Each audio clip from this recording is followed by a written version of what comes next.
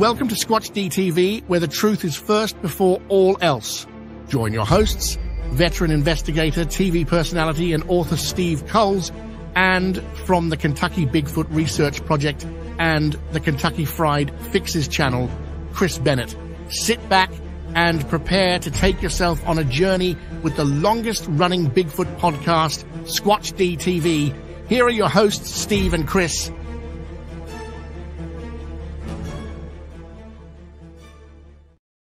And good evening, cyberspace. Welcome to Squatch-D TV for today's date, March 17th, 2024. Happy St. Patrick's Day. I'm your host, your guide, the Squatch Detective, Steve Kulls, along with my co-host, Mr. Chris Bennett. Hey, Chris. Good to see you, Steve. Man, we've really been enjoying some nice weather here. I mean, heck yeah. What a great day for St. Patrick's Day. And we had a little bit of rain. You're supposed to be getting snow tomorrow. Just flurries, I'm sure. That's not good, yeah. I mean, it's not going to get below freezing, so I don't understand why. But yeah. Well, spring is here. I mean, we've got 60s and 70-degree weather, and all the trees are budding out now, which is, you know, it's kind of got me in a rush to hurry up and get out and get some more footwork done before we have a lot of foliage on the trees. That is correct. That is correct. And just so folks knew, I'm operating the show with a new browser tonight. So hopefully that will avoid some of the issues we've had. Chris already says my mic is sounding 1,000 times better. Yeah, I think it sounds much better, much clearer to me. On this end, it sounds great. But, you know, for the last 5 years, we've been using Google Chrome for the show. And it just seems like my computer is just always churning when Google Chrome is on. And lately Google Chrome has been having so much issues loading different pages that for me it was time to switch. And so I switched to the Opera browser, although I'm still using Chrome for certain things, but the Opera browser is working really well. Well, I'm going to try that. I'm going to download it and try it because, you know, like I've been doing the same thing. I've been using Google Chrome for years. And, you know, when you got to kind of get complacent with something, it's time to check out something new. But I'll tell you what, it switched over my save sites. It switched over my bookmarks, and it switched over my passwords like that. Well, that's handy.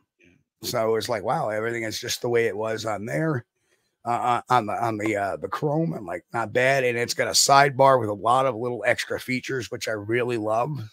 So you know, how's the neck doing, man? Is it still crunching and popping? Absolutely. So just see me a little stiff tonight.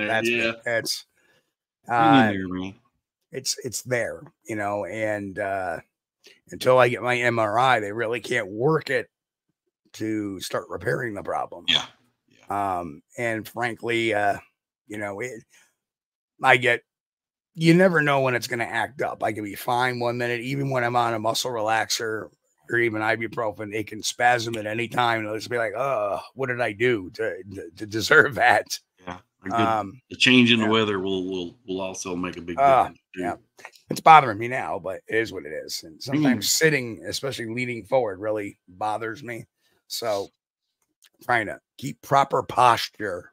Oh, yeah. So maybe I should put the book on my head. But anyway, it's time to do the roll call. Oh, all right. Yeah. And 62 already. Golly, guys. So we want to welcome all the new listeners and all the new subscribers. Welcome. And hey, guess who was in? Well, I know there were some folks in way early, but tonight, as far as the StreamYard stream is concerned, guess who was first in? Lester Taylor. Congratulations, Lester. This is becoming a habit now. That's right. And if anybody wants to hear the little tribute song we did to Lester, you can listen to the Bigfoot News from last Friday. Yeah. Of course, Relic commented, stopped in, said, have a great show. He'll be watching tomorrow because he's over the pond. All right. And we appreciate you. And of course, we got Sharon in the house, Daniel Weeks, Low Rider, Outback Orchard, Tennessee Cherokee, Pat Collins, Smedley Do-Right, Mitch Hargrove, Bristol, good to see you. Uncle Bones, too, also good to see you. Pete H. Hello, Pete. Walter Kroll is in the house. Walter Grasshopper, how you doing, Alan? Good to see you again. Don Gumow Jr. Hello, from the state of Maine. So he's Mike's neighbor. Representing, yeah. Oh, pretty close, yeah. Henry May. There's Henry May in the house as well. Good to see you, Henry. Who else? Jeremiah, Bigfoot Society is in the house. Jeremiah. Who let the battle cry, Joan, get me a Snapple. Yeah. Traveling with Jim. Jim, my buddy Jim. Good to see you, Jim. Yeah. Robert Denduven is in the house as well. Don Fuller. Hello, Don. Don. Hey, Heather's channel. And Heather is from Scotland. She dropped me a message earlier today. She usually listens to the show. And welcome, Heather. Glad to see you can make it live tonight. Yeah. And it was a pleasure speaking with you today. Thank you for the kind words. Little Kilroy's still here. Little Kilroy. Okay. Finding the trackway. Hello, Bill. Did you miss Jen? Hey, Jen. Jen is in. Did I miss Jen? I think you missed Jen. Oh, I did. Hello, Jen. Sorry. That's such a little name. It's hard to. Of course, we got Mike and Tactical Bigfoot Research in there. Good to see you, Tac. Yeah. Tom Connolly. Hello. Good to see you, Tom. I've got lost again. I'm lost now. I'm still on. We got a Cryptic Crystal in the house. Hello, Cryptic Crystal. Welcome. Brian and Chewy go hiking in the house as well. Alex Petikoff's in the house. Hello, Alex. Another New Hampshire guy. New Hampshire's representing today. Yeah, they are. Glad to see it, too. We did say Brian and Chewy go hiking, and right. Okay. So Scrub, Old Spirit Art. Hello, Art. Good to see you. Good to see you. Welcome.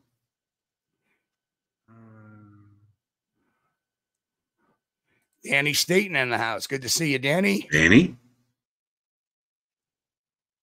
There's Michael. Mike's in the house. Texas Bigfoot Rangers. Mike, welcome. Yeah. And again, thank you. And hello, Jeff. Thank you. I may feel like bleep, but you look and sound. Pine Island Research. Welcome, Jeff. And let's see, I think that's everybody. Sandwich Savant. I love that. I love it. Oh, man. DM Zabo in the house as well. Blake Burrows. Blake. Yeah, we got Tea Time with Tiffany. Hello, Tiffany. Tiffany, welcome. Oh, yeah. Man, we're getting close to the bottom. Jay Fritz. There's Jay. Hi, Jay. Good to see you. We got everybody in the house. Yeah. Well, I'm pleased, especially pleased to see Henry May on here because I love Henry, and Henry on his channel, he does a cryptozoology show. It's not just about Bigfoot; it's about other stuff too. And he usually posts once, maybe twice a week. So check out Henry's channel, Henry May. And you know what? You know who's due to come back on the show? Henry May. Henry, we want you back on the show. It's been a while. It's been a while. We need so I'm going to hit you up on Facebook. We'll get you scheduled out there. So I think the earliest spot we have is the middle of April now. We have shows. Of course, we don't have a show Easter Sunday. Michael. Oh, my gosh. Mike, what are you doing, man? Oh, my God. I cannot believe this. I'm on a Thank you so much. I am. Goodness. Wow. Yeah, that's a big hello. Thank you, sir. Well, he said it once before. They do everything. They do everything big in Texas. Oh my God! Yeah, evidently. Wow. Oh, Mike, I can't believe it. Thank you so much. Alms for the cripple here. I'm speechless now. Yeah, but that's how far we are booked out. We are booked out to mid-April already. So, I haven't booked the show in probably about 3 weeks. I've just kind of taken a vacation from that and just switching into production. And we have a whole bunch of shorts going out this week. We got one more from Haskell Hart, and then we go into our John Green shorts and our quotes from John Green. So anyway, we have a wonderful guest on tonight. He is from the Granite State, New Hampshire. And, you know, somebody asked already, hey, is there Bigfoot on Mount Washington? Well, you're going to have that opportunity to ask. But let me just give you a little background. Mike and I met at the Whitehall Bigfoot Festival. And him and his crew traveled out there to kind of film interviews and talk to people. And it was just such a good time. Mike is such an inviting guy. And we, you know, it was like instant getting along with him. And, you know, so all of a sudden I noticed here's this New Hampshire Bigfoot Society. And guess who's kind of like front and center of it right now is Mike. So we said, we got to get Mike on the show and we'll talk. And so welcome, Mike. Thanks, guys. Thanks for having me. Definitely a pleasure. It's great to meet you, Chris. Good to meet you. Hopefully we can do it in person someday. But yeah, definitely. This has been a blast. A lot of fun since we first met in Whitehall. And I'll tell you what, Whitehall was an event in a day in itself. That alone was just a great time. And everything since then has kind of blown up, and we've had a lot of fun with it. Yeah. So I'll start by throwing out some questions. Give us some of your background. I know you have a very big production and video background. So you know, I also am a producer for Chaos Theater Productions. My son-in-law, we started a production company to do a lot of different things. Actually, it's probably about a year ago we started it. He does a lot of production for his 9 to 5, and it was something that I've always wanted to do. But raising kids, you know, back in the day, back in the 90s, I wanted to go in early 2000s. I wanted to go to like work for a radio station, get into broadcasting, and I realized that there was very little money into it. I would meet a lot of cool people, go to a lot of cool events and all that, but raising kids, it was kind of it wasn't going to work out. So it was always a little hobby.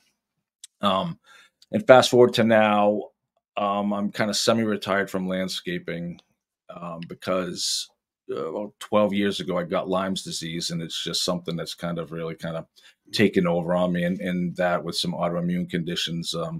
Us big guys fall apart quick. So shifting gears, and it's just timing works out to where my son-in-law, we've had a lot of ideas where this is the one that actually kind of got the most traction at the moment. We have a lot of other stuff that we want to do, but paranormal and Bigfoot was a thing that we tried to kind of work on. We had a few people that were interested in kind of taking it by the reins. And then, you know, as things got kind of closer, things develop a little different. So I just kind of decided to take it myself and to run with it. And yeah, going to Whitehall was kind of funny because we were thinking about doing the show, getting ready to kind of write some stuff up. And even if it was a cut and paste documentary type thing, with just something to get out and do.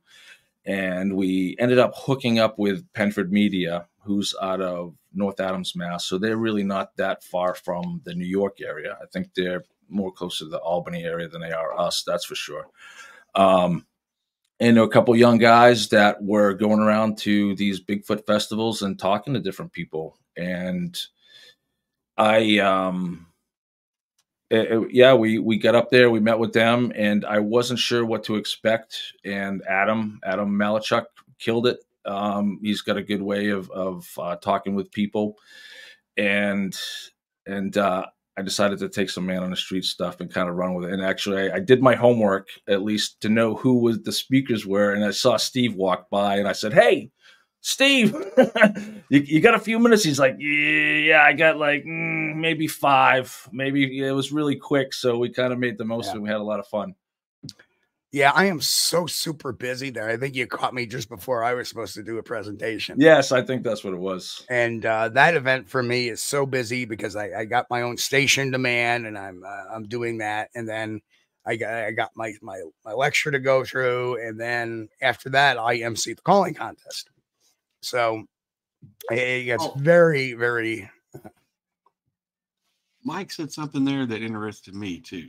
When he was talking about contracting Lyme disease. And that's something that I think everybody that puts boots on the ground needs to be concerned with. That's something that we want to talk about and promote in the New Hampshire Bigfoot Society. We have some events coming up, local stuff.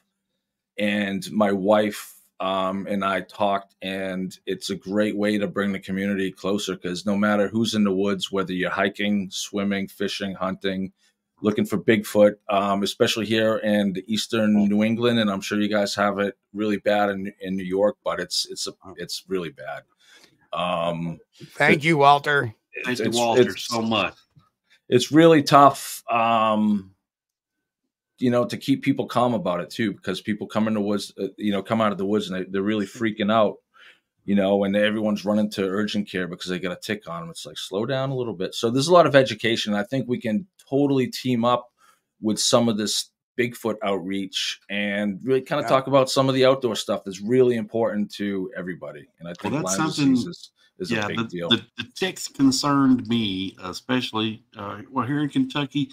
I think you probably got a 50-50 chance. Some of them has it, some of them maybe not. Yeah. But, I found 4 of the little rascals on me from our outing we had last week. And, that's something to always worry about. Is there anything that you could recommend, Mike, or anything other than maybe, deep woods off or something? Yeah, you definitely use the DEET, spray your stuff down. I mean, it's hard when you're hunting, right.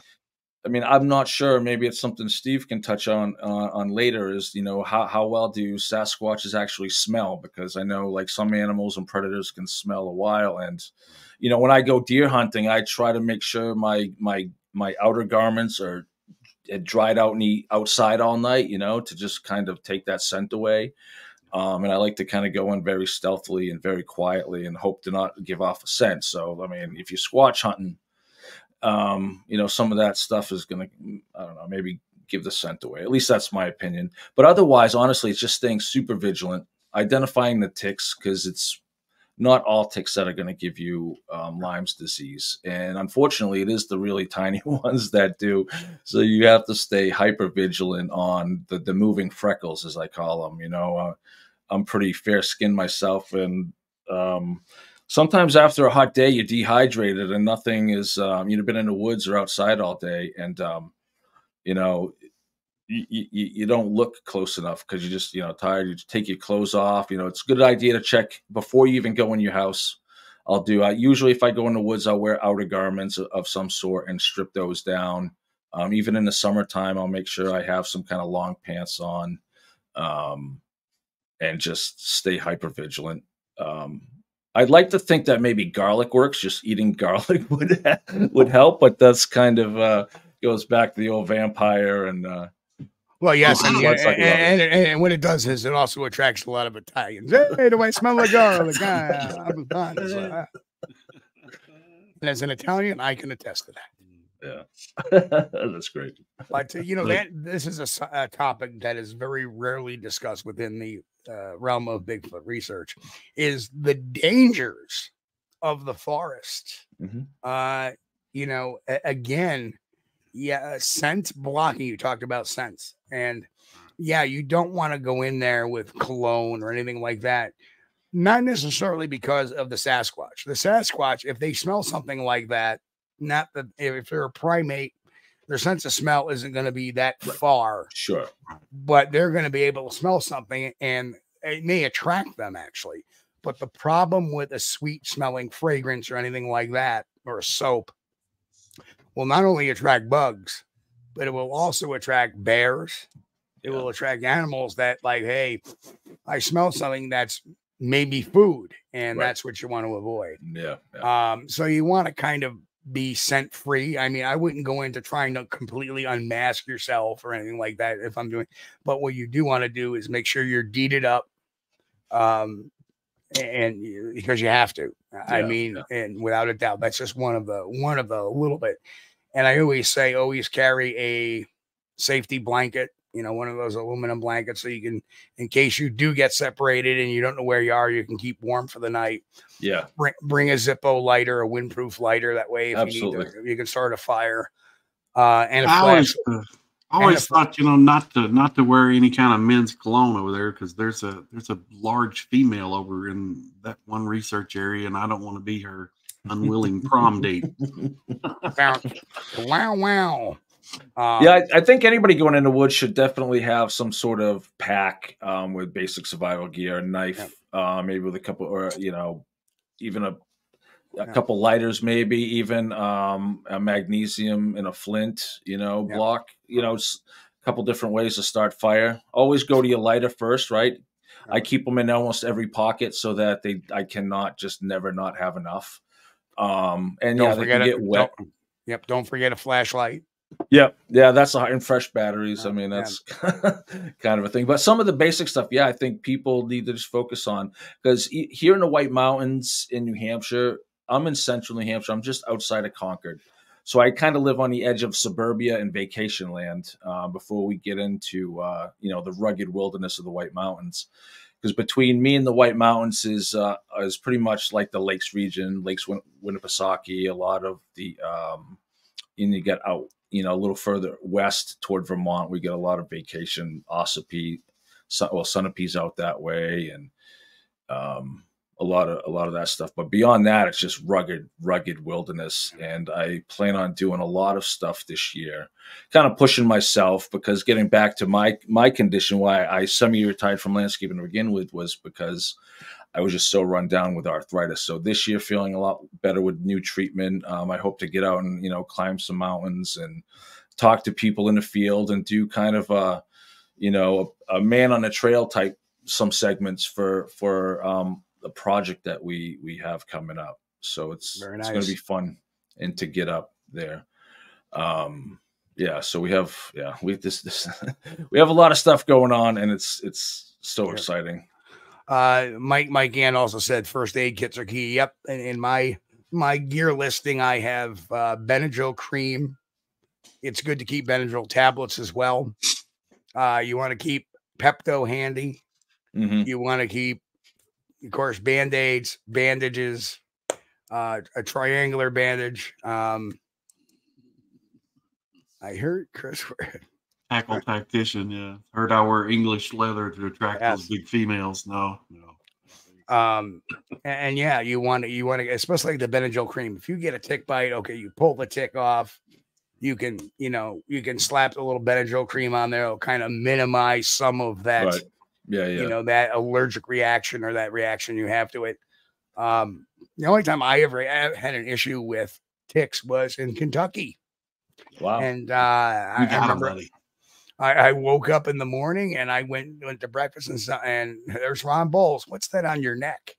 And there was a tick on my neck. Didn't feel it. And he was like, pulled it off. And luckily he wasn't fat and nothing ever came of it. I found 2 other ticks on me later that morning, and they too did not give me any bullseye or anything other than just a little bump. Nothing a little Benadryl cream didn't fix. Right. And a snake bite kit. A snake bite kit is also crucial to have as well. I have found that if you have a tick that is attached, get some isopropyl rubbing alcohol and pour some in the cap and just put it directly over the area where the tick is attached, and just let him soak in alcohol for a little bit, and he will detach himself. 99% of the time, he'll come out by himself, because that alcohol drives him crazy, man. They got to get away from that. Yeah, knowing my luck, I'd probably get the alcoholic tick and want to stay there. Hey, more. But it's always a good idea, to try to get those things off of you, and monitor the skin area for that bullet rash. If you see that, get to a doctor. Yeah. And that's it. Staying vigilant of the type of ticks that you're pulling off. People can go, if they're worried, they can go usually and just get a shot or a doxycycline dose to kind of flush it out, or the potential of anything. Yeah. I'm getting back on skin creams and stuff. I am the type of guy, because I have landscape. So the other part of my background is being, landscaping and being outdoors, working in nurseries. And one of the other things I like to do is, forage. So I'm an avid forager. So instead of the Benadryl, I tend to chew up yarrow and find some jewelweed and some of that wild stuff, or that stuff that's kind of growing. Sure. But it's not always available. But that stuff interests me too. Is a lot of that fun natural remedy stuff. I'll go out and filter water just to filter water for the fun of it, Now you're sounding like my son. Yeah, let me put this in my life straw. Yeah. Well, I'll do something like I'll take a bandana, fill it with some peat moss, and soak some water up out of a pond, and hope, right? Hope that the iodine in the peat moss purifies it for me. But well, maybe that's why I got sick from being from the Lyme disease. It's no shame to learn how to do those things and learn the wild edibles in your area before you go out. Because, maybe you're not going to go out and dig roots to eat and survive on. But if something happened and you absolutely. Hey, it's a good thing. Good to know. It's fun to go in the woods too and kind of see a Walmart. If you kind of understand a lot of stuff, you start seeing uses for anything. Getting hooked on the survival shows for one, and then just going outside and really just kind of open your eyes. It's like once you see one thing, you see another. I tend to go, when I go deer hunting, I end up coming home with a backpack full of wild mushrooms. And I'll lay them on the kitchen countertop. It'll be pine needles and leaves and dirt stuck to them. And I'll chop them up and try to break them down and, do some more research too, right? Because you can only trust a phone app, just for so much. So, I'll get home and go online and some field guides that I have. And then a lot of times I'll realize they're the wrong ones and just throw them all away. And my wife will get pretty upset that I made a mess, of her kitchen. But that's life. That's being a guy, right? That's just being a guy who likes being outdoors. And so that's kind of my background too, is just loving the outdoors. And when I got involved with the New Hampshire Bigfoot Society, and it's founded by a friend of mine that I grew up with. His name's Kelly Porter. I'm going to give out a shout out to Kelly. Kelly is in chat, by the way. Is he? What's up, bud? So him and I are literally lifelong. There he is. I'll do my best, bud. I'll do my best. We're lifelong friends, and when we were kids, we'd run through the woods, finding Bigfoot. And as we get older, we kind of go our separate ways, and kind of reconnected doing the Bigfoot thing. And it was a conversation with him that, yes, Chicken of the Woods is one of my favorites, for sure. He's the one. I was really lighthearted, to be honest with you. Me and my wife were out driving around through the summer, doing the state park thing, having fun. We go to all the tourist traps and everything, and go on our own adventures. And Bigfoot is just an iconic symbol. That's T-shirts, hats, stickers, you name it. It's everywhere. And so it was always a fun thing, but it was never anything that, we took serious. And it was me joking around with Kelly one day. And he kind of gave me that side eye and said, Mike, make sure you know what you're talking about before you go running your mouth. One of those things. And he set me straight on a few things. And he's the one that kind of pointed me toward Whitehall too. He's like, go up there. It's funny because we went up there, we expected to do a lot of stuff, and we never made it to the Skeensboro Museum. So that's going to be another adventure I'm going to have to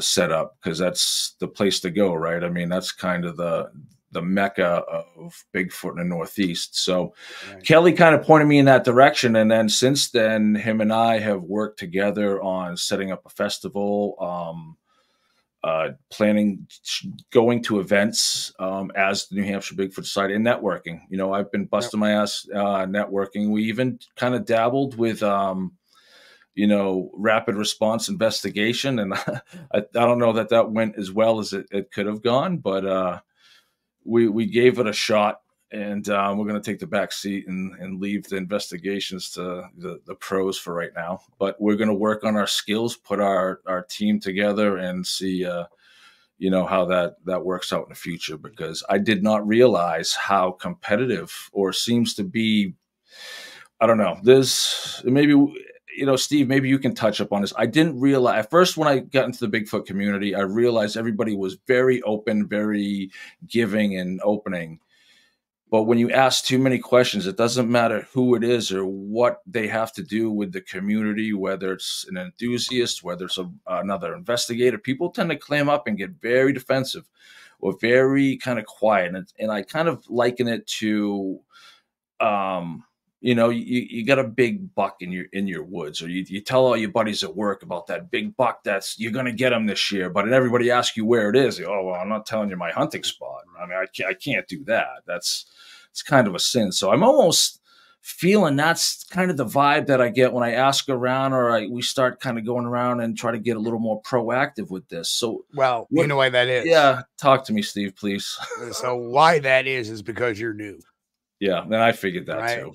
I figured that you know, over time, trust will build, and that's huge. Like, and you know, to make a focus point, there was an investigation in New Hampshire that I had gotten thrown into, as well as Crystal Panic, who's been on the show, and Alex Petikoff. And out we went, and Mike had been there the day before, and another group apparently had been there the day after. Yeah, yeah. But that's, you know, and Mike was very off-put that, you know, the way it was kind of pressured to him, not by myself or any of us. Yeah, there was third and fourth parties that we all kind of, it was a head spin. Right. It was a tailwind that we didn't know what was coming. Right. And it happens. The big thing is to, like, I have certain research areas. And yes, people will clam up sometimes about where their research area is, because I had that happen to me in 2013. I let this guy know where my research area was, and then he went up there with his own team, not even telling me. It was because one of my own team members went up there for the weekend to do a little scout. Then he noticed that this guy was there. So what happens is sometimes people can deploy behaviors that will make how should I say it? Will make the creatures uncomfortable and make them vacate the area. Yeah. And that's why it gets really sensitive at times. You know, I look at that as my crime scene, as my experimentation area. Sure. Yeah. Yeah. You know, now is it known? Yeah, there's people that know it, and sometimes people go up, and believe it or not, when they do, they usually say, "Hey, I was up at so and so this week, and this is what I saw." So a lot of people that know it, I trust very well, because I've gotten to know them over time and stuff like that. But, you know, I think there's some credence to not spreading where you have a specific area at the specific location, because you don't know. I mean, you might have some guys go out there and they're out there at night shining flashlights, shining. And there's a few people in chat. I think there's like 5 or 6 of them right now that were there the day we caught the Whitehall howl, or the Fort Ann howl, I should say, or the Fort Ann whoop. And, you know, I trust all those people implicitly. I don't care if they go up to that area. They know, you know, they know how we play things. They play very similar to that I do. And, you know, I've talked to another gentleman that's close by that has this idea, and I'm not so sure about it, but maybe we'll employ it. I don't know. We will see. But, you know, the nice thing is, Mike, is that, you know, if you have any questions, you can reach out to Alex right there. I'm sure he'll I have not met Alex, or I think we might have crossed paths. I don't know if he was in Whitehall and, of course, in Henniker. Yeah. So I'm sure in time. And you can always reach out to me as well. You got my number. Awesome. Yeah. And I appreciate that. So our next step actually is going to Portland, Maine for the International Cryptozoology Conference. I don't know if you guys are planning on going up there, but we're going to do some stuff with Penford Media and and represent. We're not doing like a booth or anything, but we're going to go and shake hands and see if we can kiss babies and make friends in Maine, because the people in Maine are really cool, low key, down to earth, and it should be a lot of fun. It's going to be a lot. We have a lot of fun stuff planned, and it should be a blast. But let me just touch on that idea thing. The guy was respectful enough to ask me to say, "Hey, what do you think if we do this?" So I may just do it for the heck of it anyway. So what can it hurt? another few years of not having them in the area. I don't think that'll happen now necessarily. I think it's something they're used to tell you the truth, because in that particular area, the Forest Service, or I should say the state NCON, goes through and they cut up a bunch of trees the same way. So they may be accustomed to it. So I don't know. Yeah, the Forest Service can be a aggravation for research at times. Oh, by the way, Lester, the calling contest is all in fun, and I don't judge it. I'm only the MC. I don't judge it. They have a panel of celebrity judges they pick, either that or some of the people either presenting or some of the town officials and stuff like that. And usually they have one town person and a couple of people, a couple of researchers, and they'll do the judging. And it's just based on fun. I mean, it's not really based on accuracy or anything like that. Right. Yeah. Yeah. It's just fun. Yeah, we had actually Penford Media. I think it's Unheard is a series of documentaries that they put together based on the footage that we got, and you'll hear a lot of howling and a lot of the fun. I think some of the banter with you and I, Steve, and yeah, just a lot of the festivities. The funniest thing I think that had happened, which never made the video. It's too bad we didn't have the outtake of that. Which we were talking, and this old guy walks right in between us. Yeah. And I just threw out a face. I dropped this face. I was like, yeah, that was great. Yeah, then the kid was screaming. I think they ended up using that in one of the outtakes at the end of one of their Penford Media. Zach and Adam put it at the end of one of their bits, but yeah, the kid was screaming, and I just had a grin, and you couldn't retain, you couldn't get it back, and we had to just kind of go cold face and start over again. We were just laughing. Yeah, we have every time we'd start up, the kid would scream again. We'd be like, that was a black. Like I said, I can't express how inspiring Whitehall was, and meeting you, Steve, and being so open and just welcoming. Everybody was. The organizers at the event were totally cool, letting us run around and do our thing. And yeah. So what we're doing in New Hampshire in October is we're going to try to do our own festival. We got a piece of land. I'm going to try to set up some vendors, do a few things, maybe some music, see what we can do for local stuff. We're not going to really have a budget, but we're going to try to make the most of what we have. And that information will be coming out soon. We got a little more planning to do. And yeah, because after Whitehall, I got to bring some of that home. I got to bring it to the locals. Yeah. And here, what I found in New Hampshire is that there's, and I don't know if I want to tell the secret, but there's a void. There's really like a demand for Bigfoot stuff here in Eastern New England, or Northern New England rather. And it's just fun to see people from all walks of life just be really interested in Bigfoot, really interested in just everything about it. And I can't express just how much fun I'm having with this. And I learned a lot too. Bigfoot and Bigfoot is different than other cryptids for a lot of reasons. And I think that's one thing that we want to talk about in my upcoming project, which is called Man Ape Among Us, that I'm producing with Matt Arsenal. He's going to direct it, and we got a lot of its stuff. We just got to get a couple more things to put the first episode together. And what we plan on doing is creating a series based on one.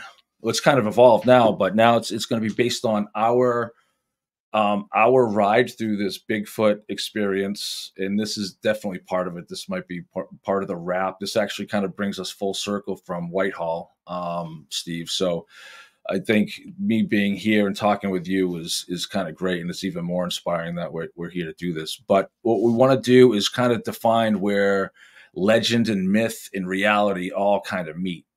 Back in 2001 in Danville, New Hampshire, a small town in Rockingham County, I grew up in the small town next door. I literally lived in the other small town on the other side of it. And I worked in all those neighborhoods landscaping. There was sightings of, well, first there was weird howls at night in the woods. And to give you an idea, it's probably only about 50 miles from Boston. So this is kind of the edge of, I'm not sure if you're familiar with New England, but kind of the Merrimack Valley. It starts thinning out north of the Merrimack Valley, unless you go into New Hampshire. You got Manchester and Concord, which is pretty densely populated. But Danville is kind of that interior Rockingham where it's still small town, old school, little almost village-like, you know. So there was a lot of howling going on in the town, a lot of weird things kind of being reported, people not sure what they saw. And then one day the fire chief rather, David Kimball, was driving his truck down the road, and what he said was an 8-foot monkey jumped out of the wood line, ran alongside of his truck for a little bit, and then it darted back in. I believe the initial report was that it was large. It had like a dog muzzle. So I'm thinking maybe like a baboon style shaped face, running on all fours. And then it ditched in the woods, and it was not, I don't think it was recorded again, but there was a lot of reports. So within the next few weeks, everybody in town started, coming out with these reports that this wild monkey thing was all over in the neighborhoods. And it was all over the news. It was kind of cool. I think Howard Stern had talked about it that morning, or one of the mornings, just kind of a brief thing. It started to get to the point where it was just one of those fun human interest stories that I think, ABC and NBC, they were all bringing media crews to town. The local radio stations were dressing up in, monkey suits. And then there was a whole other side of it where people really concerned that there was a feral monkey or a loose pet or some sort of creature out in the woods that needed to be rescued, because this was early September. Around here, it starts getting chilly around late September. So October 1st, all bets are off for outdoor survival. We could have a foot of snow, or we could have mild weather. That's just kind of how it is where we're at. And so a lot of researchers came to town. There was a lot of just the circus. It was kind of a lot of fun excitement around town. We would be landscaping or working in a neighborhood, and kind of the running joke was that, the devil monkey was going to come out of the woods and get us. So it was a lot of fun and we were excited that, we made the news, and it was just one of those things. So it was going along great until 9/11 happened, and then everybody forgot about it, and it wasn't talked about much at all. And it kind of went dead. Doing some research, I found a guy that I actually went to middle school and high school with that was a reporter for the Manchester Union Leader at the time, and he wrote some stories about it back in 2012 about another incident and more sightings. So there was not only sightings in 2001, but 2012, there was sightings of a large monkey-type creature running through the woods, howling and creating a lot of havoc in a way. I guess that's the legend is that it created a lot of havoc. And once the weather warms up a little bit around here, we're going to get out into the field, and that's going to be, one of the other episodes is to really focus on that with our man ape among us. So Mike, is this going to be like a documentary? I think, we're trying to, it's a work in progress. It'll probably be something different when it's done than we even dreamed. I think it's going to be a little bit of documentary, a little bit of reality, some storytelling. We want to make sure that we get plenty of research coverage in it too. We want to do it justice. We don't want to do Bigfoot dirty by any means. Talking about the difference between what's biological and what's paranormal. I think for me, that defining that line is very important, because we have real events. These real events are Bigfoot sightings all over the Northeast, and I have to focus on the Northeast because that's where I'm at and that's what I know. I understand at least my neck of the woods anyway. I know the terrain might be a little different out over where you're at, Steve, but not much. Maybe just the rocks and the geology and the way that, Oh, New York has a lot of slate. Not okay, granite. we're all granite. Yeah, we're granite and basalt over here, and yeah, it makes a little different. I opened up a map of New Hampshire while you were talking a minute ago, and I noticed there's a lot of waterways in there, Yep. a lot of lakes and a lot of streams and rivers. Yeah, we're it was said that we're 70% or 80% woods and 20% water. But yeah, there's definitely little ponds and lakes everywhere. I mean, even my neighborhood, I drive a couple minutes down the road, I got like 3 lakes that there's houses and communities on. Some of them are uninhabited, some of them are full of people, and so we do have a lot of woods, and they all connect. One of the spots here, my neighborhood, is Bear Brook State Park, which is the biggest state park in New Hampshire. And it is in Merrimack County, which is central New Hampshire. It's also the last place to have a living population of timber rattlesnakes.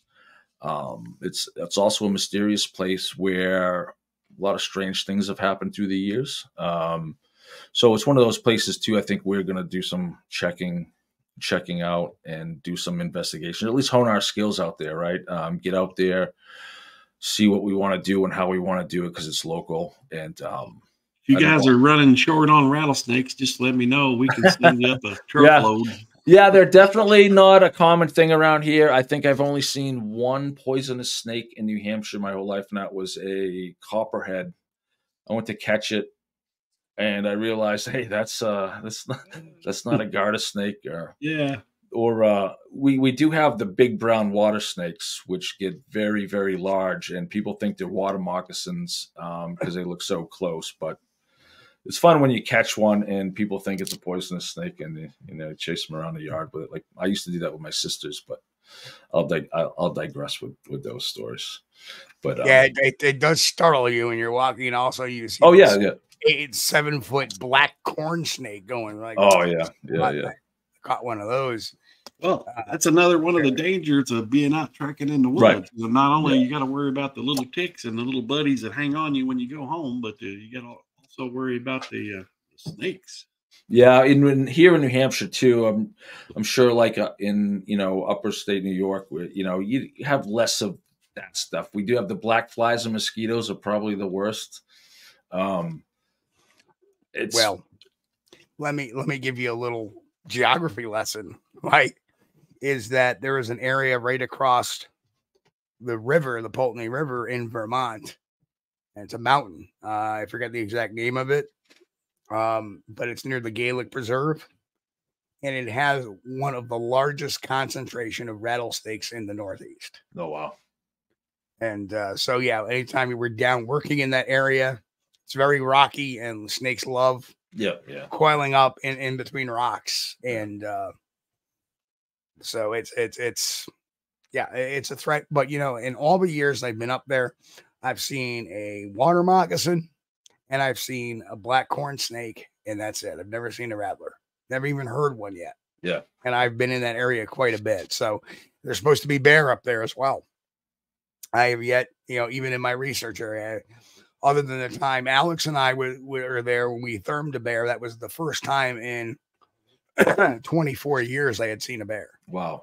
And that makes you wonder too, or makes you think, or should illustrate a point to people that are non-believers. It's like, people really see bears. I mean, when you're hunting, if I go deer hunting, I don't see deer every time I go out, or else it wouldn't be an issue. So, bear, actually, there's definitely a resurgence of black bear here in New Hampshire. I had I have a huge silver maple that's growing maybe 15 feet from my back door. And we had one, juvenile or an adolescent kind of hanging out, checking it out, ready to climb down. And I had, an elderly dog it wouldn't have been good if they mixed it up. And my basement door was open. So the last thing I really wanted to do was have a black bear in the basement. Bear in the house. Yeah. And, you know, my wife and kids, and they all thought it was great. And, oh, look at the bear. He's so handsome. He's so nice. Yeah, well, we got to get him out of here. So I opened the door and I just yelled at him. And sure enough, he took off like a bolt backside of the tree and never seen again. Kind of felt bad that we yelled at him, but I didn't, you know, definitely didn't want to have to do anything else to him. And I didn't necessarily, as fun as it would have been to be on like Northwoods Law when they were doing the Northwoods Law up here. Yep. I didn't really want to have to waste my day dealing with a bear in the basement, you know. So a lot of times they're kind of like a Bigfoot too. They don't want to see you as much as them as you want to see one of them. No. But you know, and I just checked a little statistic in that as of 2021, the bear estimate in New York State alone was 6,000 to 8,000 bear. Wow. And so, you know, and think about how rarely you do see those in New York. Yeah. You know, it's not like people, you know, usually when somebody sees a bear in New York, you know, out like in the suburban areas, even there's a news report on it. Yeah, totally. But you know, and we've also had, you know, moose come through. I remember the moose running through the city of Troy. And then a few years early before that, there was one running through Albany. And it happens. I almost had a few moose just a couple weeks ago. Kind of ran out in front of us, like, you know, I was driving down the road, and sure enough, the car in front of me had pulled over, and it was kind of in a shadow spot too, in the road. And yeah, sure enough, another one came between us, and you don't realize how big they are and how dangerous they are, and then they're gone. I got my phone out quick because I was thinking squatch, you know, stuff the whole time, and how fast can I react if I did see a squatch? So I'm driving down the road, pulling out my phone, seeing if I could get a glimpse of the moose, and I did, but it happened so quick, and you can only imagine seeing a squatch or something that just it's here, and if you freeze or you get stunned because. Like I said, I haven't had an encounter. We've all had, I think, those eerie moments in the woods where things aren't right. Just last summer, my wife and I had climbed Mount Kearsarge and just took a hike. And the woods were eerie, dead silent. Not even a cricket chirping, not even a songbird for hours. For hours. Weird. It is weird. It was unsettling. And it was a great place for something like that to hang out, you know, plenty of water, plenty of cover, plenty of resources. But, you know, here's my interesting thing about that, though. You know, people say all of a sudden it got really silent. And I think something's going on. Well, you would think that a Bigfoot is a resident there. Mm-hmm. So normally, I think a lot of times is they're reacting to us being. Me, yeah, you're right. I mean, because that's true. When I go deer hunting, it takes a good 45 minutes an hour before you hear the squirrels running around chasing each other again, the humming, you know, the birds coming back, usually in a good hour and a half of just sitting absolutely quiet, does the life start to come back, and then you'll see your deer, or you'll see, you know, a fisher cat or something that's very unlikely. I've only heard about pine martens, but I saw one a couple years ago just because kind of was surprising because it was just an odd looking creature. And sure enough, I looked it up, and it was a pine marten, probably chasing squirrels in my tree. In my years, some of the weirdest animals I've seen is an armadillo, and they sound like a tank coming through the woods. Literally. I mean, it's like crash, bang, boom, boom. You expect this big thing to come out, and here's this little, you know, just trucking away. I've seen a fisher in the wild. I've seen a mink in the wild. I have seen there's one other animal that I've seen that really, but it escapes me now. There's some, you know what it is, old timers again. So I'll probably have to. I'll be like, oh yeah, that was. But yeah, I remember there's been some misidentifications. I remember going out to Illinois one time doing an investigation, and there was a guy who said, I could hear the Bigfoot snorting at me. And that led me to think, snorting. I don't hear too many Bigfoot reports where the Bigfoot snorts. I've been snorted at. That's very true.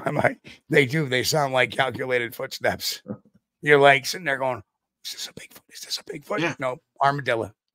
Yeah, let a turkey come up behind you while you're sitting out in the woods. Yeah. We have a lot of turkey up here too. Oh, and that's it. I had a barred owl fly over my head, like by about 3 feet.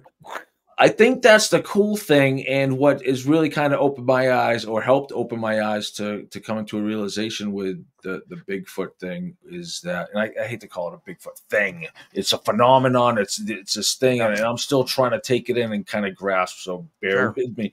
But when I grew up in the 80s, well, I was born in the 70s, 80s, and 90s, so much land. I mean, we went through a period here in New Hampshire where it was really rough and run down. It was just old mill towns that were washed up and just dried up. All the shoe factories, all the Nikes and Timberlands that everybody's spending big money on. Those were what we had for hand-me-down. That's our parents worked at the shoe factories, at the textile places, all that stuff dried up. And for a long time, it was kind of dead and kind of gross around here.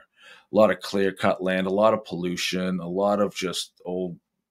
And when I got out of the Army in 95, I joined the Army right out of high school.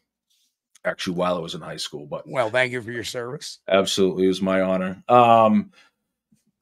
I started landscaping, and a lot of it was, restoring properties, whether it was, these open areas that were clear cut and just kind of left, reseeding them and restoring stuff. And I took a lot of pride in that with the landscape side of it. But since then, there's been so much like reforestation and so much recovery that when I was a kid, we didn't see bald eagles. We didn't have loons here in southern New Hampshire. I saw, where was I? I don't think I was far from where I'm at. Maybe I was over in the Ossipee area, but I saw a golden eagle. I don't know if you've ever seen a golden eagle. It's massive, massive animal that was definitely not a turkey vulture. I mean, we got turkey vultures by the score, just flying in flocks all over the place constantly here. But to see bald eagles and the loons and a lot of the birds, as well as things like more fisher, more black bear, more moose, especially here in southern New Hampshire,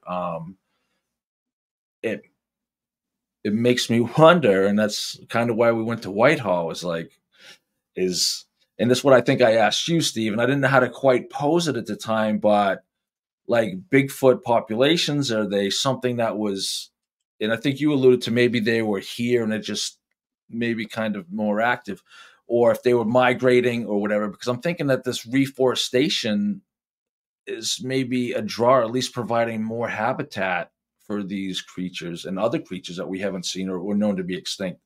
We're also looking at mountain lions, or catamounts, as I'd like to call them, as a cryptid. Also the old reports of certain cryptids in the northern, old logging stories, the fearsome critters, for instance. Some of those cryptids from hundreds of years ago turned out to be actual animals. Wolverines, they're not known to be living breeds, populations around here, but they're so elusive and so scarce. It's not unreasonable to think wolverines and mountain lions are not coming through my backyard. And those go, and that kind of dovetails in with these real events, what people are seeing. Like you said, Steve, so many of these are misidentifications. It doesn't mean they're not real. Right. I mean, how many times has somebody seen a Bigfoot and think, oh, it's just a man. Oh, it's just a hunter in a ghillie suit. That's a misidentification that literally flips the script and brings it the other way. So it has to, there's so many dots to connect that nobody can sit there without doing any homework whatsoever. And this is why I'm trying to do what I'm doing, is you cannot just sit there and be a keyboard warrior and say, yeah, prove it. There's no body, right? You don't have a body. There's no proof. how can you be that lazy to just have that kind of explanation? That's just kind of Right. Well, mailing it in, right? That's just And being when, just being cynical to be cynical, right? I mean, and when you compare what's in the fossil record to certain animals, like it's amazing to learn that the Gigantopithecus, all we have is, several jawbones and teeth. right. We don't have a vertebrae. We don't have a rib. We don't have a femur. We don't have any of it. We don't have a skull. But science says that They existed and exist. that's real. Yeah. So And I'm just saying there's so few bones of a creature that existed. Is it possible? That's the reason why we don't have the bones, is Right. because that would lead me up to a question too. I was wanting to ask Mike about. I want to get your opinion, Mike, on whether you think Bigfoot is strictly biological creature, or have you heard or studied any of the paranormal applications into Bigfoot? so I haven't really dipped into the paranormal side of the Bigfoot thing. I have heard the story, the portals. Maybe they're guardians of the vortex. They come down and from the UFOs. They're a type of fairy. I've heard a lot of these things. There's a lot to unpack for a lot of reasons. I think of Bigfoot, and I want to think of Bigfoot and focus as the biological entity, the wilderness. I can relate. I can relate to the wilderness from being a hunter and an avid outdoorsman. I understand, plants and invasive species and all that stuff. So that's where my faith, and I think that's what it is with Bigfoot, right? With Sasquatch, is a faith, because you got to make that jump, right? And that's where a lot of atheists, or a lot of don't talk about people's belief structure, but I think some people are skeptical to take a leap of faith with the dots that are connected. When we're trying to solve problems in life, right? A problem that we've never done before, we're trying to overcome something or create something or whatever it is. And I'm sure, Steve, you trying to be, working as a content creator, you come up with problems all the time. You have to be creative to find your solutions. I think sometimes we have to take those educated guesses in those gut feelings and make that leap. And sometimes you're wrong. Sometimes you're going to fail and fall flat on your face. As long as you can dust yourself off. All right, I won't do that again, or I'll go a little harder next time, or whatever. I think some people in this thing seem to be missing the faith, and I think that's what I'm so excited about, is that faith and that hope. I think that's what brings a lot of people that see these things and don't know who to talk to or who to confide in, because they don't want to feel crazy and be judged.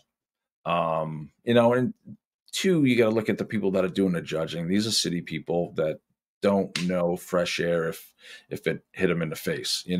People that are skeptical seem to be people that spend very little time in the wilderness.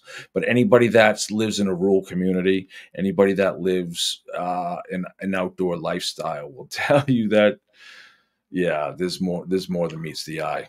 Well, so as far as the paranormal, just to say, I know there's a distinction, but I also have a whole nother connection. I think some people are intuitive to certain things that I'm not, or at least I have a switch that I can flick it. I'm not pretending. I'm not, definitely don't have any psychic abilities. I don't pretend to. I don't have that type of leap of faith. So for me, it's all about biological entities. However, I am intrigued by the stories and those connections of the legends, cryptids, the paranormal, and all those other stuff too. But yeah, I think, you kind of hit the nail on the head about faith. I do not have faith that the creature exists. I have faith in some of the witness accounts. Right. I have faith in my own accounts. yeah. It's really crucial that you go into everything leaving that faith at the doorstep. You have to go in with an open mind willing to say this is either one of several things. It's a misidentification, it's a hoax, it's the real thing, or it's something you're not going to be able to explain. Now, usually when it comes out, if you can't really prove it, but you believe in your witness, there's some corroborative evidence, but not scientific evidence per se. You can say, hey, this is likely this. You know, and that's a lot of what we deal with. It's likely this, or it's debunked. And a debunking can be several different reasons. Mm. I find it really hard that, but it happens. But it usually happens when one of the senses is compromised. For example, I'll go back to that Illinois case where the guy heard the Bigfoot snort. We went out in the same field. We were a week behind his sighting. And we're out there and we hear, pull up a thermal. It's a buck. It was rut season. And we had kind of suspected that, but he had heard that. He heard him move in the brush, and he heard these snorts, never hearing them before. Of course, he wasn't a country guy. He was a city guy just hanging out in the country. And what do you know? It was a deer. Yeah. So you gotta understand that, okay, maybe he did, maybe he didn't. That's what we're here to find out and put all to rest. Well, that's interesting. Alex has put one. So there's actually a report I heard years from the New Hampshire and Coos County of hunters who got scared off by a drunken Bigfoot near an apple orchard. Bizarre story. Now that's interesting. That does sound interesting because we are known for our beer intake up here in New Hampshire, so it's definitely not out of the realm of possibility that there's a local who's likes to get a little groove on, especially a day like this, you know, St. Patty's Day. So let me back to Dr. Jane Goodall. Yes, that's Chris knows exactly where I'm going with this because he's a studier of my books. But Dr. Jane Goodall, when she wrote in The Chimps and the Mugambi, he was habituating the chimpanzees with apples. And eventually there'd be some apples that were left on the ground, and you know, she'd come back a few days later and try to do it again. But the chimpanzees, when they came out to see her, would take the apples they get and kind of put them down on the ground and take the apples that were sitting on the ground. Why? Because they had fermented.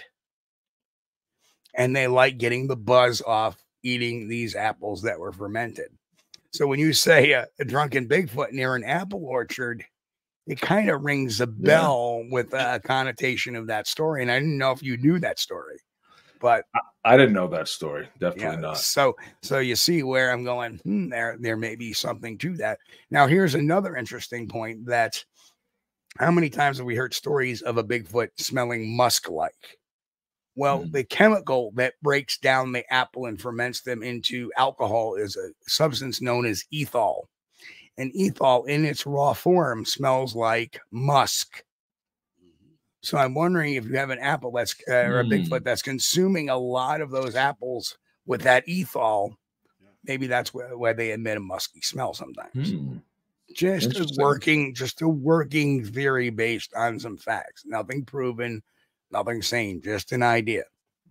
See, I think that's what's fun too about this is that there's a lot of stuff. Like I had an idea one day, it just kind of came to me watching a video that maybe tree knocks were chest thumps because gorillas were making a similar sound. It was repeated, you know, chest thumps.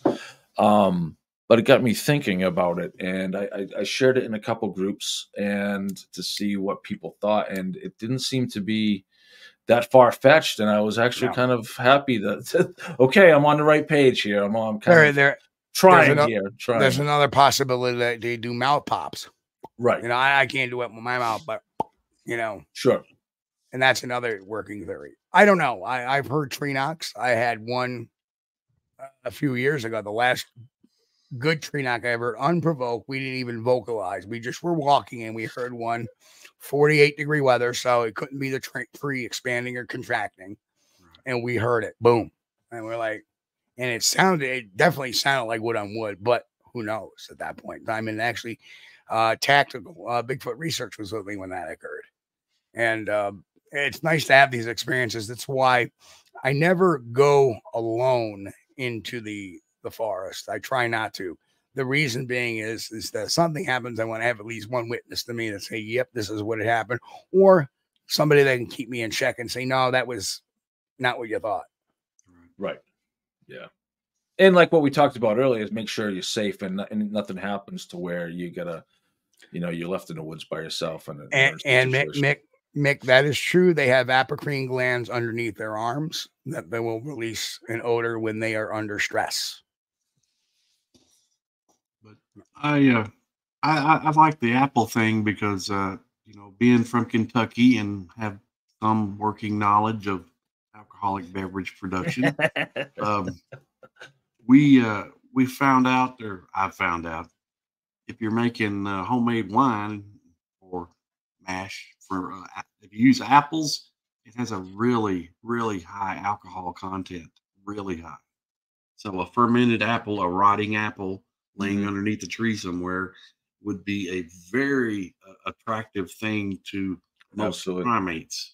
Yeah, I would think so too. I remember as a kid seeing a video on maybe Mutual of Omaha's Wild Discovery or something back before cable. Wild Kingdom. Yes. Yeah. With Marlon Perkins. Watch Yes. watch Jim, the poor son of a gun. Jim wrestling the alligator. Oh, there's Jim. He's getting beat up by the ostrich. Oh, there's Jim. He just got kicked in the face by a mule.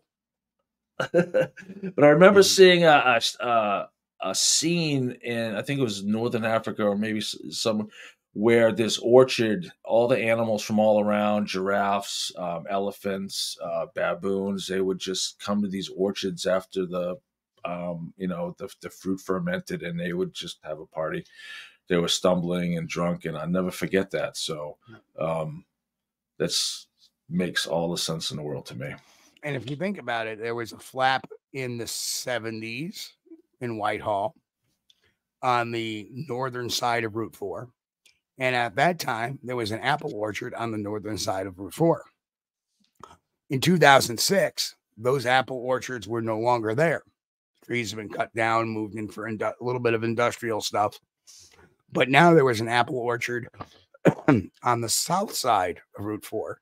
And in 2006, there was a whole flap of sightings around that apple orchard. Yeah, you have the New York, the Pridgeon video. That was filmed at an old apple orchard in the background. Those were all apple trees in the background silhouetted. And there are so many other examples of sightings near apple orchards. So those valley areas in the Hudson River Valley. I mean, that's a lot of orchard and farmland anyway, right? That's. If you go down towards like the Plattekill area, the Ulster County, the Ulster, and across the river, I believe it's Dutchess County. There's a lot of apple orchards up in there. A lot. It's funny you keep saying Route 4, and I literally am on Route 4 right now over here in New Hampshire, US Route 4. So it's you're just down the street, I guess, right? Just down the street. Right. It's not a direct route, I guarantee. So it was 2.5, 3 hours to Whitehall from here on Route 4. I think I cut up a little bit, but yeah, it's a bit of a drive. Yeah, a little bit. And there's really not much. And that's what I say about here when people ask where I live. Oh, you near Boston? Or we live kind of the northern edge of civilization, and there's not much north of us except for maybe Montreal and Santa Claus. Yeah. Yeah, you're from way up New Hampshire. Yeah, right where I'm at. Yeah, I'm just outside of Concord, but that's like literally the edge. Everything south of us is suburbia. Everything north of us is just wilderness and woods. So let's talk about a little experience that we both can share a little bit. And I'm not going to necessarily mention. Well, hello, Boris. Good to see you, sir. First time making it to live chat. Howdy from Oregon. Welcome, Boris. Good to see you. Welcome. Glad to see you, Boris. There are times, and I think that was an eye opener for you, when you start talking to a witness, and originally their story sounds pretty solid. Well, they have this video, it's questionable. They have another video, it's questionable. And then you meet them and you start talking to them and you realize, wait a minute, what's going on here? I think we both had that reaction in different ways. I think so too. Yeah. And then comes the great debate. Was that person intentionally doing that, or was the person of the mind and that he was just maybe not, all there? So it becomes that crucial point where you say to yourself, well, do I out this person because the person's just, it's not no fault of his own, right? It's just the way his mind is working. Right. Or is it, because he is intentionally trying to do that? And I believe that my decision is coming down to the latter. I actually believe. And what convinced me was that the day after we were there, another group was there the day after. Mm-hmm. Right. So, what's that, and and I don't know if you had a similar thing. When you guys asked to be taken to where the scene of the crime was, the videos, did you get excuses, or did you get, oh, that's over there, or did you get, blow off, or did he actually take you to where he said he did it? So, yeah, actually, it's funny because I showed up to this location on a whim, kind of last minute, hot tip. Next thing, I'm getting reports that the whole Squatch community is over these reports and really excited about them. So literally being 20 minutes down the road from where I was, I'm like, okay, I can't kind of miss this opportunity. Sure. So I took a ride over there just for the heck of it, just to kind of put eyes on the ground and just to kind of take a look at this general area. And I didn't know whether I was ever going to get a chance to talk to this guy this guy or not.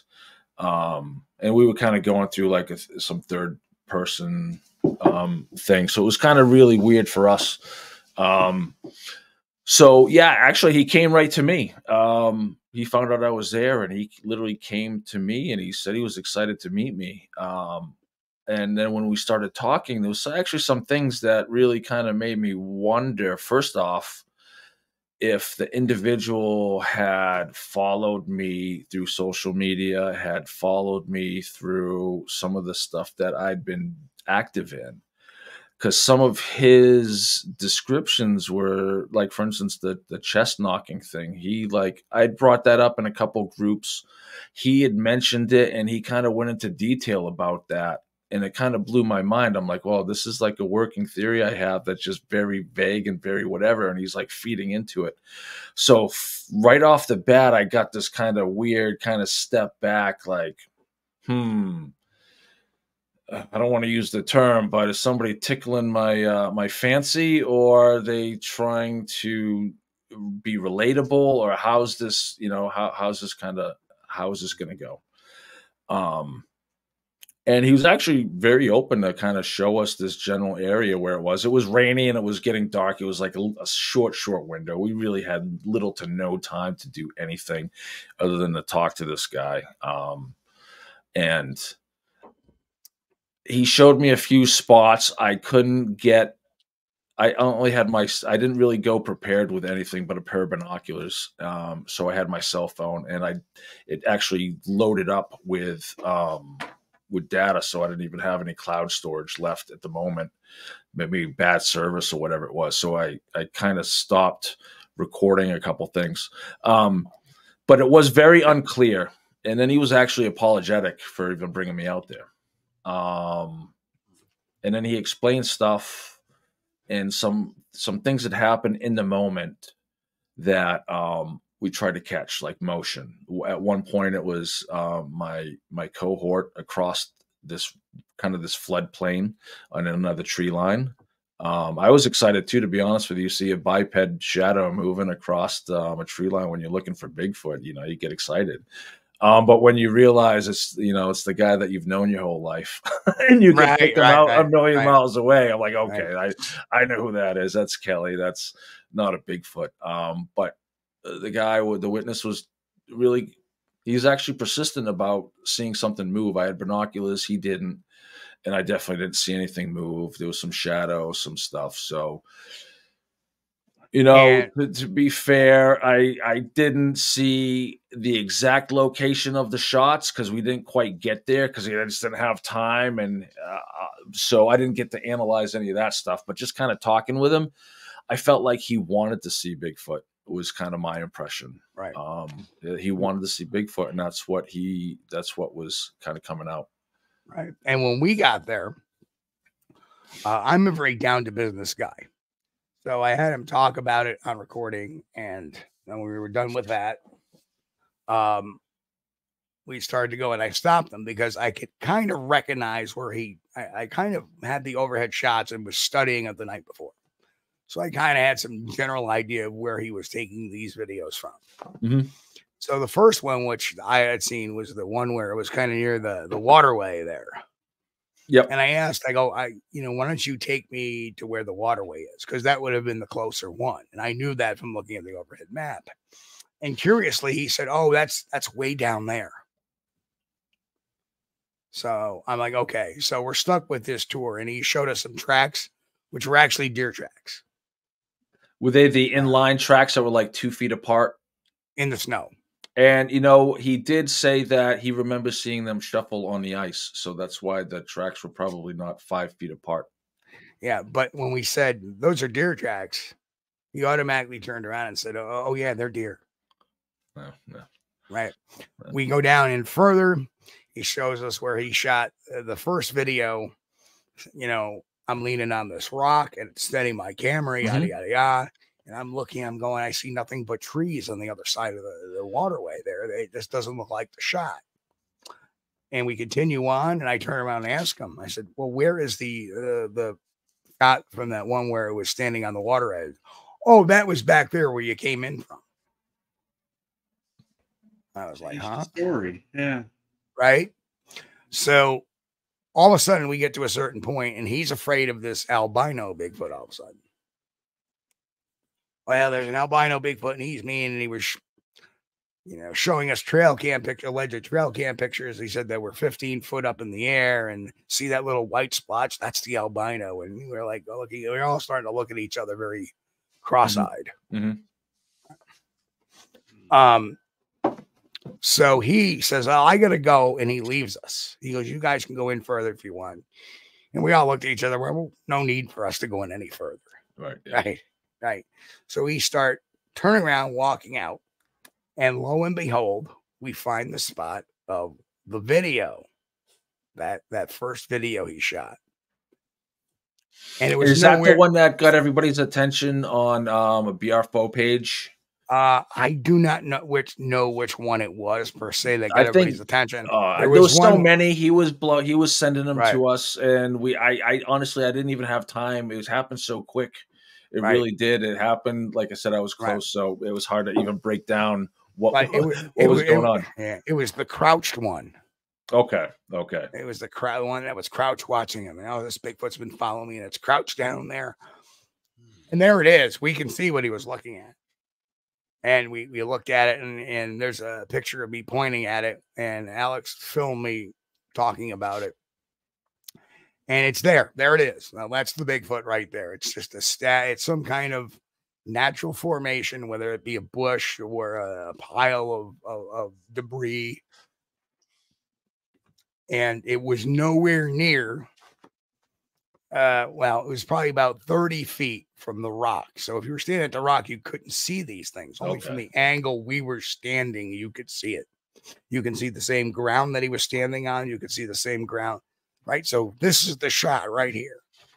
Why did he tell us he took it from there? And the story of him steadying his camera on the rock. He would have never seen it. So at that point, I began to think, and I had a night to think about it. Yep. And there's Alex, who was with us.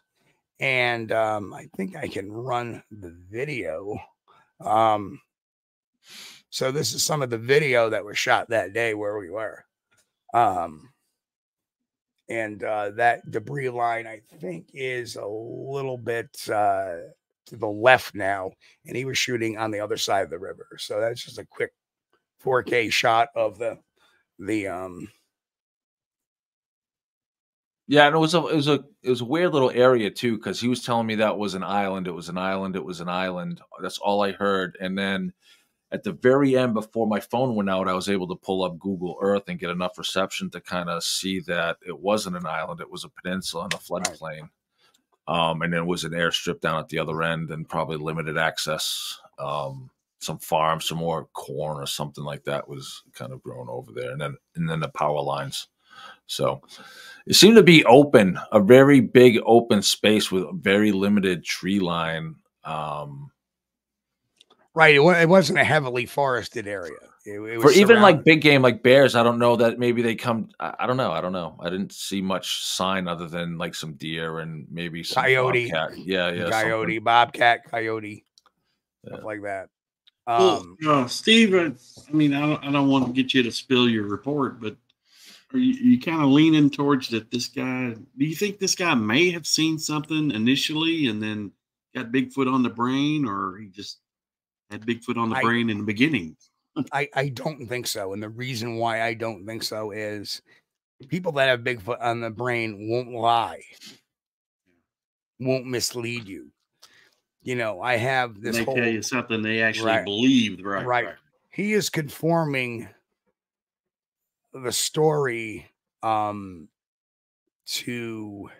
like, we believe he left us because he knew that on the way back we would see that area. That's what we were speculating at first. Did he leave us because he knew we would find the actual spot? And then the next day he has another group come out too. So that's somebody that's looking to either, I'm not sure if he just likes the attention. That's what we kind of got out of it. And we had kind of, my partner Kelly had mentioned that night before we even left. He's like, Mike, I don't know, we're wasting our time over here because we wanted to bring a crew. We had some guys that were interested in going to walk through the woods with him. We're like, okay, maybe we'll put a camera crew together, talk to people around town, see what they've heard, we'll see what they know, make it part of our adventure. We did some local guys looking for Bigfoot. We didn't think much of it other than that.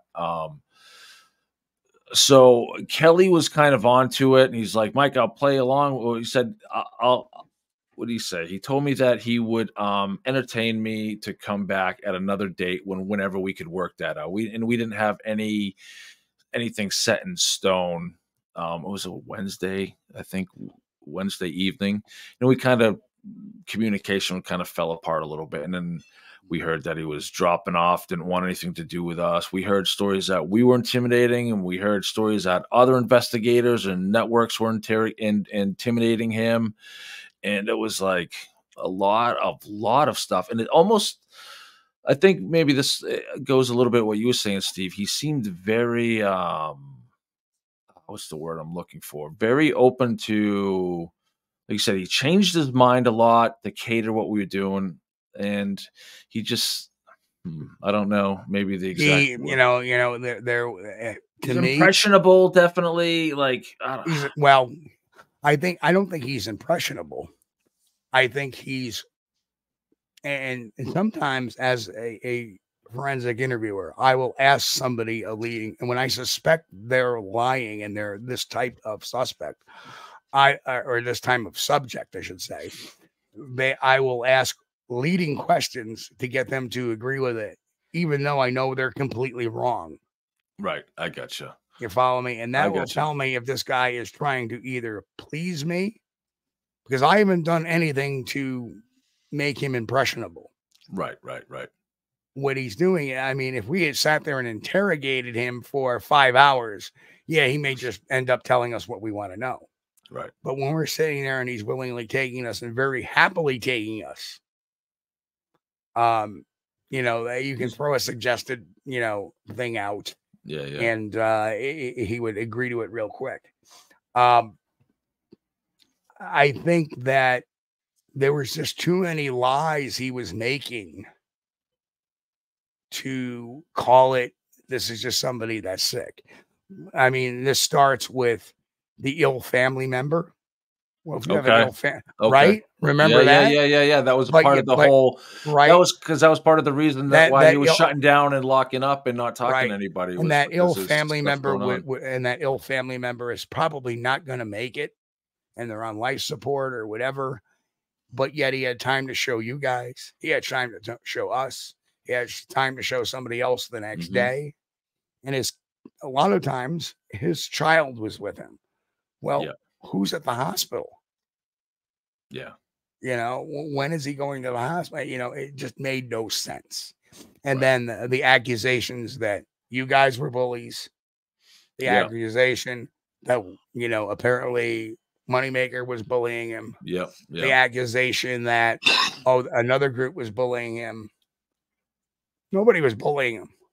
Yeah. I honestly think, we kind of came to the conclusion that he was looking for the attention because we found a video of him claiming to be Bigfoot bounty hunters, and they were locking and loading their guns because they found a Sasquatch on the mound or something.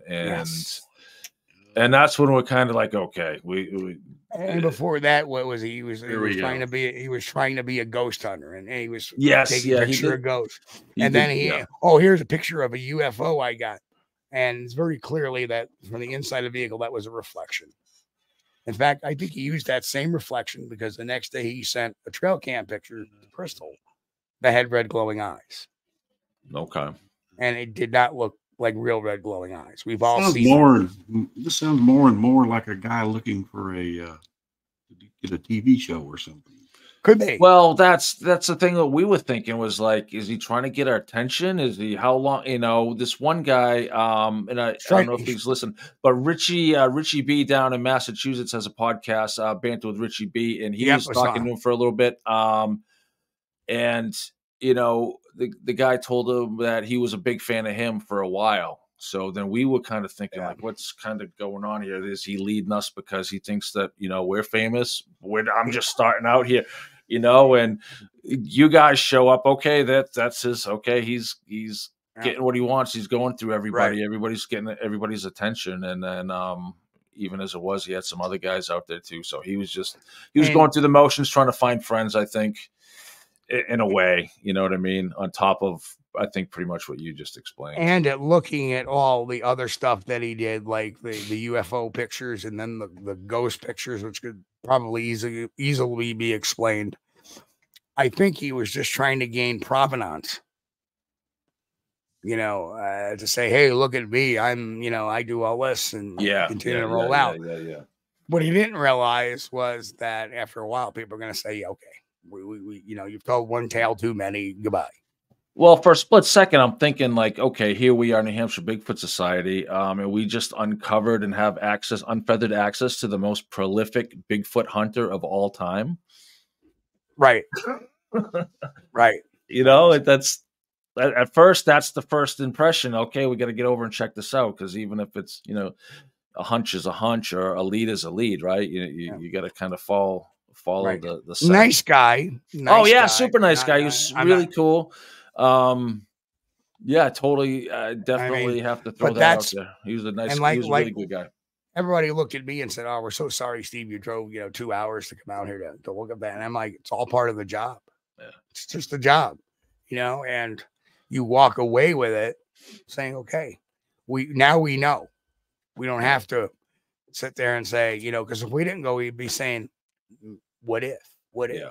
Well, now we know. Yeah. And we talked, I think one of the nights before, and I had told you that we'd been there and how I expressed to you how us being new, myself at least being new, I didn't want to be the reason why an investigation got botched either. I didn't want to. I still feel that way with a lot of stuff. That's why I think I want to develop a team of our own that's capable of handling things and looking at things the right way, understanding how to approach it, like you said, like a crime scene, how to do all that stuff right. So we don't get caught up any drama from third, fourth, fifth party things coming at me from all different directions and not knowing who's what and what's what and who's up and who's down. Because I was thinking, like, what did I get myself into? This is not what I wanted. I wanted to make friends and shake hands. And so, Mike, how long was it that it took you to realize this guy was full of baloney? It didn't take me long at all. Walking with him, because he was pointing things out. There it is, and I clearly could not see. There was sounds that were. He was afraid. We got to get out of the woods. There it is. There's a sound. There's a sound. I said, nope. Let's walk toward the sound. And sure enough, it was 2 pine trees rubbing. Stuff like that. So by the time it got dark and we walked back, I kind of had that vibe. Gas. He saw a shadow across the river too with us as well. We didn't see anything. So. Yeah. But and then he was apologizing. Like I said too, he was apologizing. Oh, I shouldn't have done this. I shouldn't have brought anybody out. I shouldn't have said anything. It's like, I feel bad for bringing you out here and we didn't see it. So it's like, okay, no worries, bud. We're here. Yeah. It's all good. To me, I was talking to him a little bit, not really about anything in particular. It wasn't until we sat down and started talking to him, and I knew within the first 3 minutes of talking to him about his experiences, he was full of beans. Yeah. Because he started off with, of course, I have a well, tell me about when this first started. Well, about a year ago. And at that point I knew, because he had never mentioned anything else. Yeah.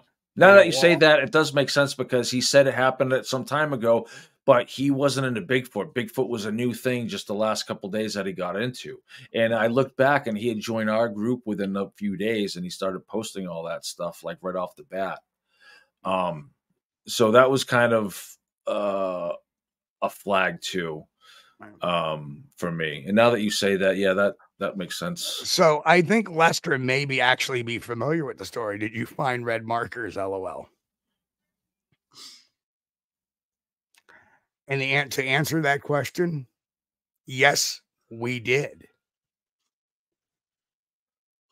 And we're in the process of identifying what those red markers actually were. We believe that they're some sort of guard that's on a snowmobile. Maybe wrong, but we're going to find out what they are.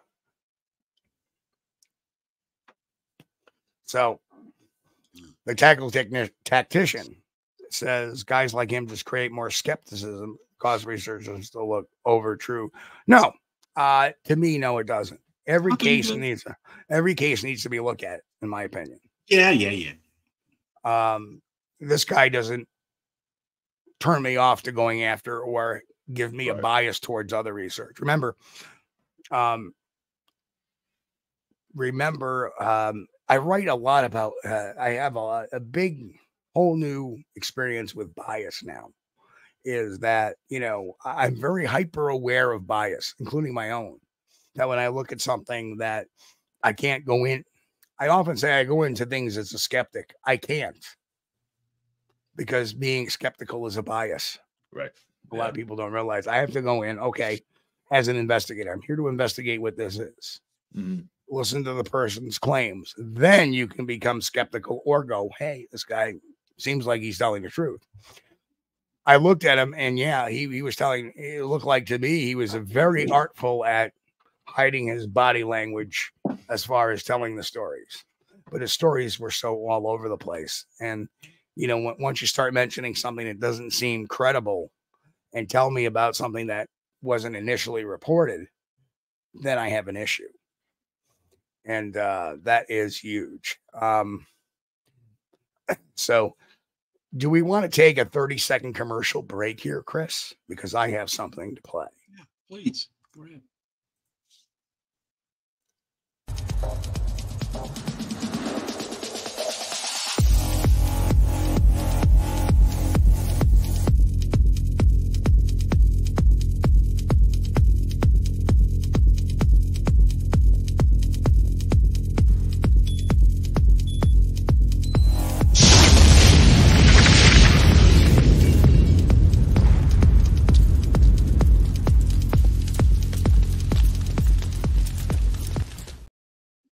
Yeah, that's right.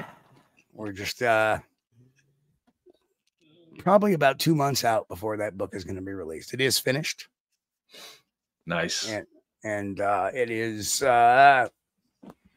being examined by a couple of people I highly respect. Actually, 3 people I highly respect. We do know who one of them is. It's that guy sitting right there. Oh, really? Oh, yeah. I copy. I did send it to you, didn't I? Yeah, I got it. Oh, okay. Because, being off, all my days and nights kind of run together now. Yeah. Some days I can't sleep because this wakes me up. So if I get up at 3 in the morning, I'll start working on videos, just to keep my mind off it. But yep, that's coming out in just a couple of months. So, and I had to move my schedule up to events because I'm doing a charity event in, I'm not quite sure when, but I know it's June 1st. So I'll be out there, stiff as a board, looking around at people. Lester said, Chris looks surprised. Yeah, Lester, yeah. I don't require respect. I'm just me. So that's my 4th book. Nice. I don't know if it's going to be a while before the 5th, but a very interesting topic. So I understand, and even writing it even helped me understand better, because to me, writing is a learning experience. I take that journey. I'm the first one to take the journey that you're all going to take to who gets the book. Yep. And hopefully my summations will make sense and are worthy. They do. I don't know how far you've gotten into it, Chris, but we'll talk. Not very far. But we got about 18 minutes left to show already. I mean, that's how fast the 2 hours is gone. Oh, wow. That's great. Wow. Yeah. It's like we're almost done. We're in the home stretch here. So, Steve, if you don't mind me asking you, as a professional investigator, you don't mind walking me through like some of the stuff. If you get a call or a lead, how do you go through that? Especially something like with Matt Moneymaker in the BRFRO. How do you guys do your thing? Well, as far as the BFRO is concerned, they get a report on their system when somebody reports it. They fill out a form. Same with me. If you go to my website, there's a form, you fill it out. I get notified. I look at the form. Pat Collins said, I started with Steve, but with crayons. I can't stay within the lines. Love you, Pat. So you take a look at that report, then you actually phone contact them if you can, and you have them describe the incident to you. Then you hopefully can arrange a face-to-face meeting. Again, have them, and hopefully both times you're recording those. Mm-hmm. Then you can take 1, 2, and 3. And if they all coalesce, that's when you start moving into the field research portion of it. We're going to look around. We're going to collect some evidence.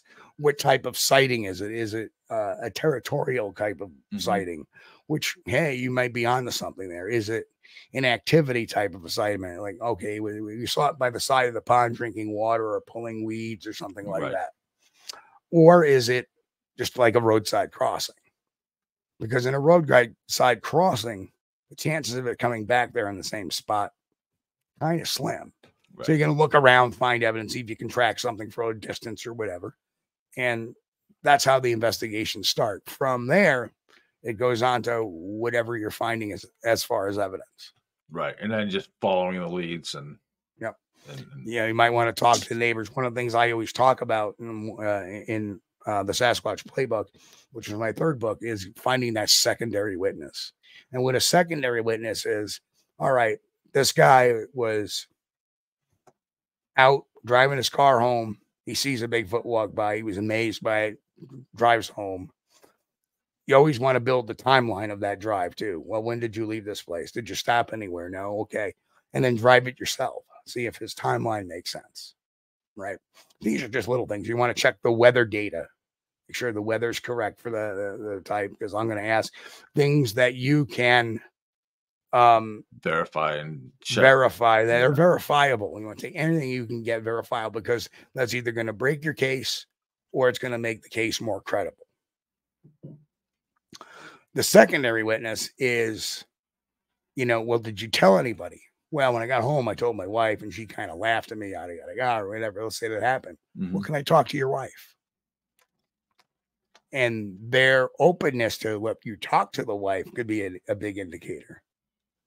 Well, I don't want to involve anybody else. Okay. Right. The secondary witness can say, oh yeah, I remember that night he came home. He was all jumped up. He was excited. He couldn't believe what he had seen.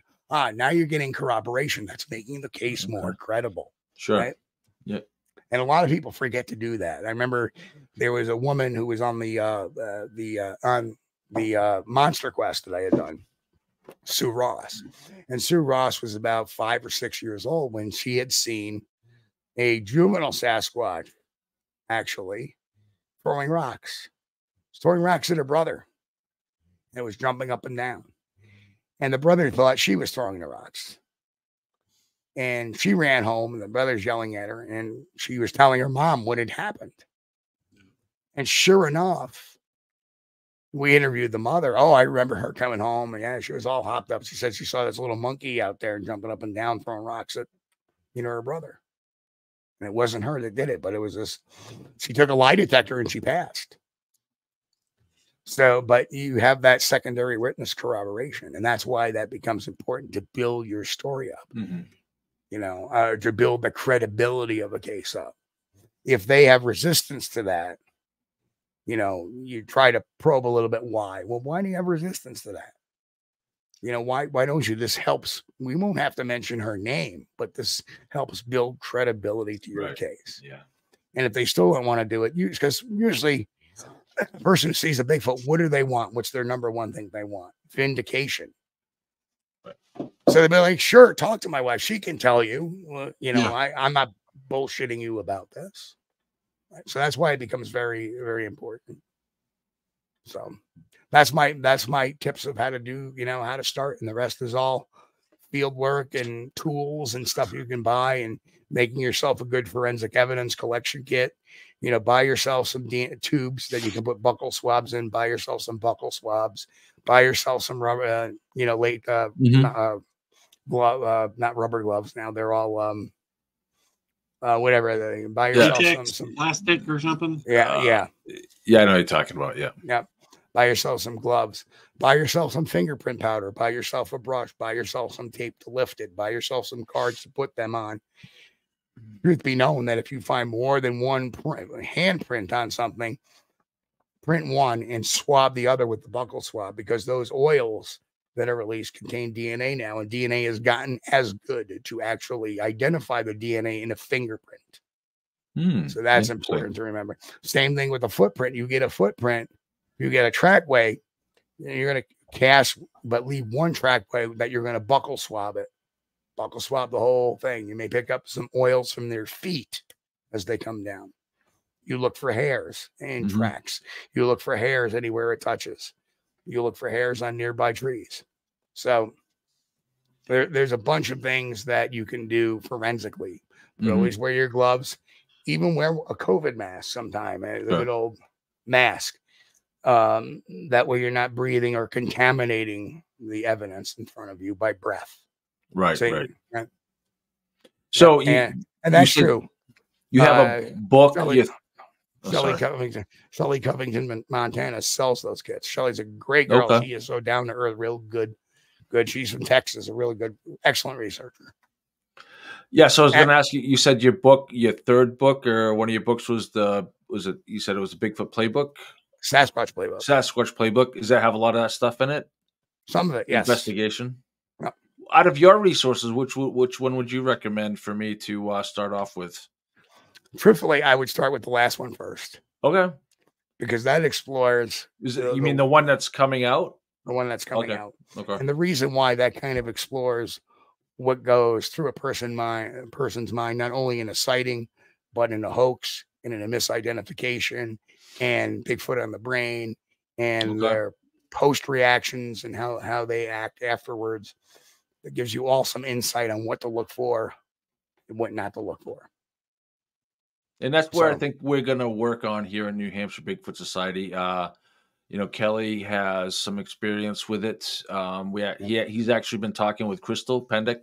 Very good, very good, very good. And we're going to kind of maybe collaborate, do some training with them. I know the people from Maine Bigfoot Foundation, eager to kind of share some knowledge too. And one of our guys, Don Gumow, is in chat. He may still be in chat. You might want to hook up with him. His name is Don Gumow Jr. You might want to hook up with him. He's Maine Bigfoot Research. Okay.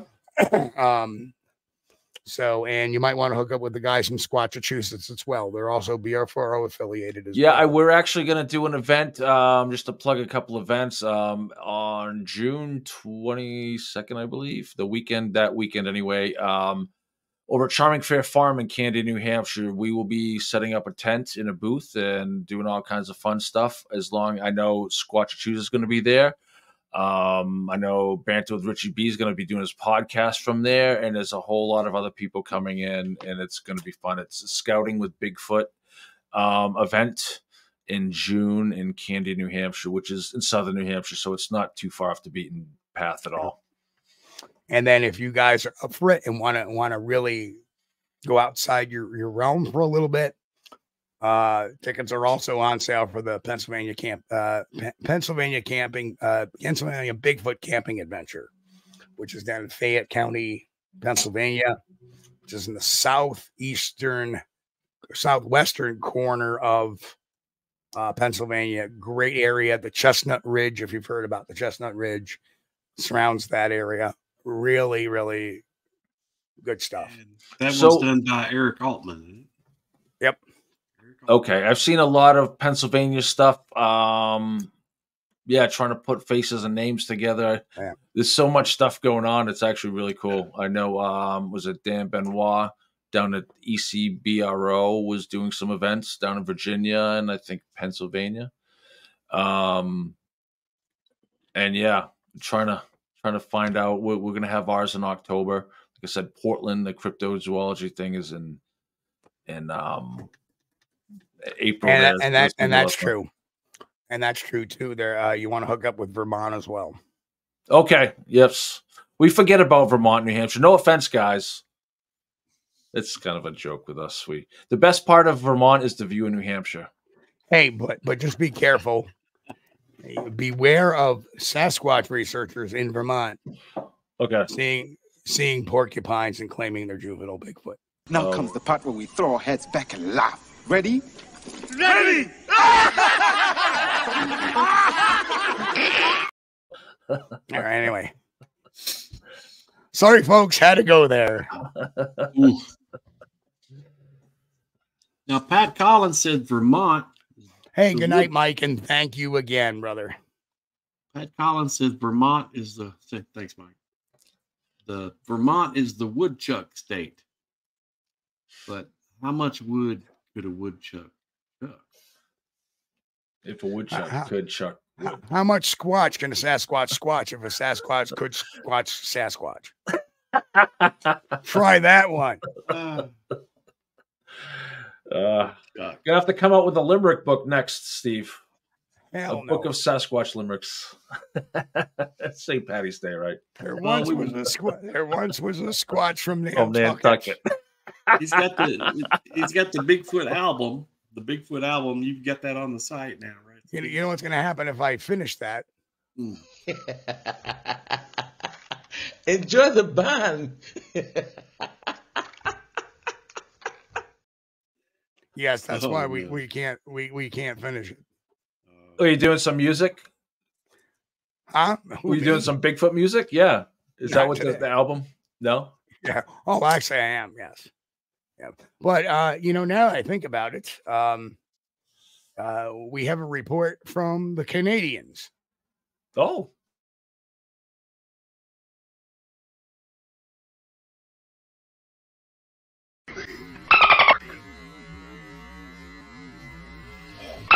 That's a 9-footer. I knew those were real. Yeah, We can't forget Nova Scotia and New Brunswick. They're up there too. Yes, Trailer they have the Sam Squanch out there. Yes, Sam Squatches. Oh man, I hadn't saw that episode, but Steve showed me a clip of it. Yes, What those guys happens are when they capture the Sam Squatch? It's hilarious. Yeah. Which one though? You haven't seen the other one. Oh, I saw the one where he was peeking in his shed. Yeah. Oh yeah. When was it Julian came out with the blanket and yeah. He was Oh, watching. Yeah. And then Those guys are great. I love that kind of that just kind of Canadian humor just lights me up. It's fun. It's almost like it's relatable for me, you know, being a Northern New Englander. I feel more connected with Canadians than I do the rest of America, to be honest with you. But that's what it is. Yes. So we try to have a little fun here now. We're wrapping up. But anyway, it's that time to wrap up, Chris. But I first want to thank Mike for coming on tonight. It's been fun. Thanks so much. It was my pleasure. And very, you know, believe it or not, you have a lot of insight for being in this field for that bit. 6 months. Yeah, keep it up. Keep it up. And again, I'm here as a resource. I can hook you up with some, you know, and I'm really looking great forward to people that. too. Yeah. So, all right, Chris, do your thing. Likewise, I want to thank Mike for coming on with us. We've enjoyed having you. Thanks it so was much. A pleasure and an honor to have you. Good conversation. Always love a good conversation. I want to thank everybody over in chat, all our faithful listeners and our chat recipients there, or chat participants. And if you've been hanging out and kind of like lurking and not chatting, we still appreciate you. We know you there, but we appreciate you. If it's your first time listening, first time watching on YouTube, don't forget to hit the subscribe button. And, you know, you guys in the chat, make sure you punch that like button on the way out. It helps us. Sure we appreciate everybody that's listening on the podcasts, wherever you may be. And I know there's a bunch of them, but we certainly appreciate you. Always remember, stop by the channel at Squatch-D TV on YouTube to catch out some of the video features. If you've been listening to the sound, you know, check out some of the video. But we appreciate you. We're honored that you spend your time with us, and you know, can't wait to do it again. Thank you. And on behalf of everybody here, we want to thank you to our wonderful audience. We love you guys. You guys are the best audience in the world. Thank you, Mike Waldy, as well, for your generous contribution. And thank you also, was it Walter? Yes, Walter, buying the 5 memberships. Yes, thank you so much. We appreciate that. New members, if you know you got a gift membership and you like what you see, stick around, because we were always doing stuff with that. And in fact, another 10 days, I believe, we're going to be doing the next seminar for the members only. So stay tuned. That's going to be fun. And we got a lot more stuff coming. I'm sorry it's been a little bit slow, but I've been going to medical treatment every other day. I got to go to medical treatment tomorrow for this thing and see where I'm at with work. Because as you know, I work in EMS, so lifting people around is not really, right now, I'm not sure if it's in my wheelhouse or not. We're going to have to test it out. So, anyway, on behalf of me and everybody else here, again, thanks, Mike. And we want to wish everybody a happy, safe, healthy week. We will catch you all this Friday night, 9 p.m. Eastern on the Bigfoot News. We already have a couple stories stacked for that already. It's going to be a fun time. And hey, everybody, we'll catch you all in a bit. We thank you for being here with us on Squatch-D TV. If you haven't taken the time yet, please hit that like button and subscribe to the channel. And oh yes, hit that notification bell too. We don't want you to miss anything. If you really like our content, you should consider becoming a member, and it's really inexpensive and a great way to support not only the show, but honest Bigfoot research. Everyone have a great week. Be safe and God bless. We will see you all here next time on Squatch-D TV. Keep on squatching.